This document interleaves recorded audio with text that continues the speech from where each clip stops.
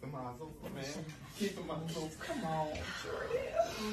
He should have ate meat, y'all. I told y'all. That's why he died. It's just a whole lot of things when you don't eat meat. I'm sorry, but he's not going to make it. Who said that guy? I tried everything. You got that from there? Here's the power of prayer, of healing. No. I'm sorry, my sister. Oh, no. I'm sorry. Don't do that. Don't do that. You're going to scare him. You know his body can't handle that. I'm sorry. Section 8 family, I meant the Johnson family. Okay. I got out of my bed. It's not looking good. He's not making it.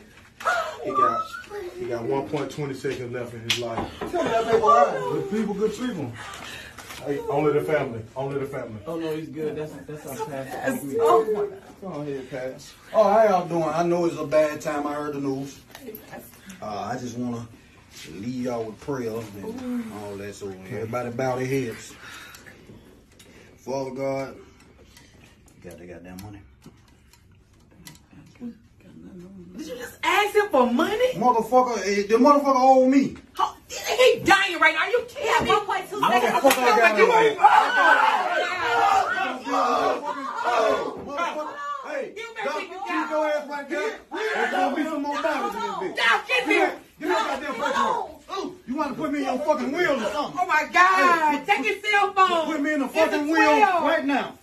Put me in a damn wheel. 401k, I don't give a fuck. Ooh, I couldn't turn it. This is the last time you put me in a bind. I'm out. I ain't even here. Wake up.